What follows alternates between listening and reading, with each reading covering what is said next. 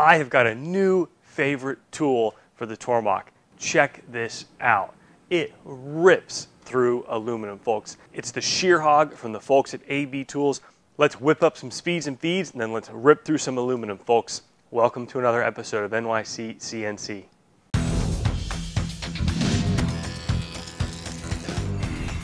We're in SolidWorks with the HSM Cam plugin, which, folks, I love. I'm going to have a video out next week on it, more detailed. Today, let's focus on this hog shear.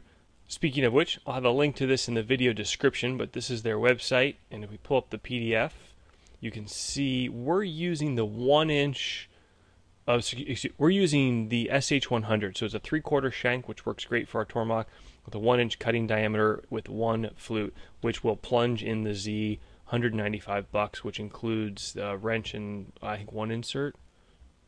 Yeah, one insert. So we're running at 5,100 RPMs and 30 inches a minute, all which ways, roughing, cutting, plunging, etc.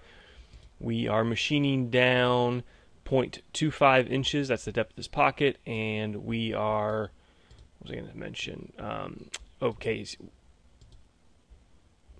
we're taking a 0.4-inch step over, so that's 40% of 1 inch, and we are ramping in with a helix 2 degrees with a 0.8-inch step over on the ramp. So if we simulate this, and again, the simulation is the only thing I wish they did a little bit better, but boy, I'm really liking HSM. Show stock, I gotta check.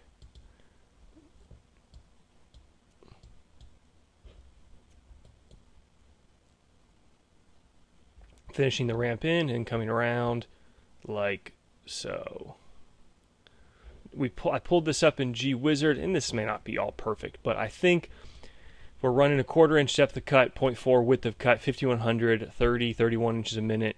We're looking at something like a 3 cubic inch material removal rate and only about 0.6 horsepower. But my spindle started to sound taxed at a higher feed rate, so I'm guessing I've got some sort of a limit that I'm bumping up against. I got to talk to the folks at Tormach. Maybe I'll get a load meter. It would be actually quite helpful for some of this testing stuff. But enough about that. Let's go make some chips.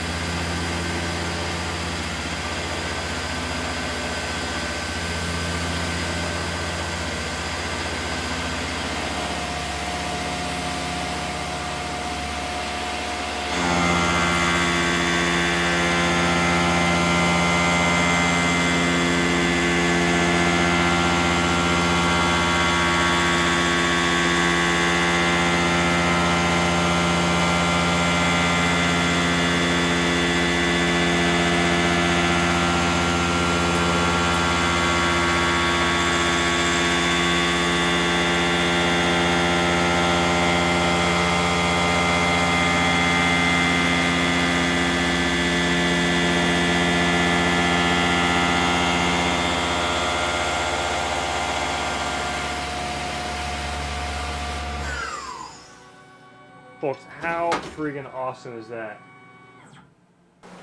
I think that's pretty awesome, folks. Actually reminds me a lot of the Superfly the Tormach makes, where they're driving a single insert with these smaller milling machines. It optimizes their ability to use base mills or indexable end mills like that. So I think that's a huge win. Funny enough, I'd heard about the Shear Hog. I keep calling it the Hog Shear. I think it's the Shear Hog. I heard about it from somebody, and then I saw AB Tools has a great Instagram page, and then I realized the two are the same, and I'm really glad I ordered it. It's going to be a go-to tool in my repertoire because it actually produces a great surface finish. If you happen to notice some lines around the periphery, that's actually an HSM thing. We'll get into that next week.